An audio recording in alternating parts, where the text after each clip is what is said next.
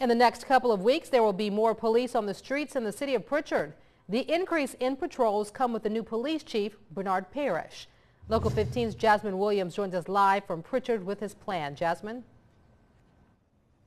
Well, Kim, he's already getting started. This street right here by City Hall has seen an increase in crime, and now they're seeing an increase in police patrols.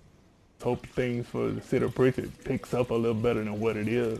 Along with the mailboxes and manicured lawns, Michael Braddock has seen quite a bit of blue lights on his street. I have noticed frequent of police cars riding through the neighborhood. The increase in patrols in Prichard come with the new police chief. After Bernard Parrish was sworn into office as top cop, he wasted no time making moves to keep the city safe, already hiring additional officers. We've had 3 to come out of the academy. I would like to get at least 3 to 4 more in the near future. That's my goal. I'd like to see more community police.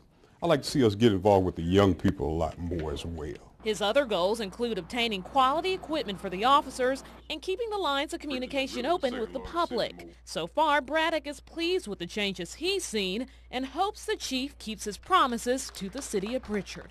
As far as crime on my particular street, other than a couple of doors down, there have been a break-in, but recently here, no, things have been pretty quiet.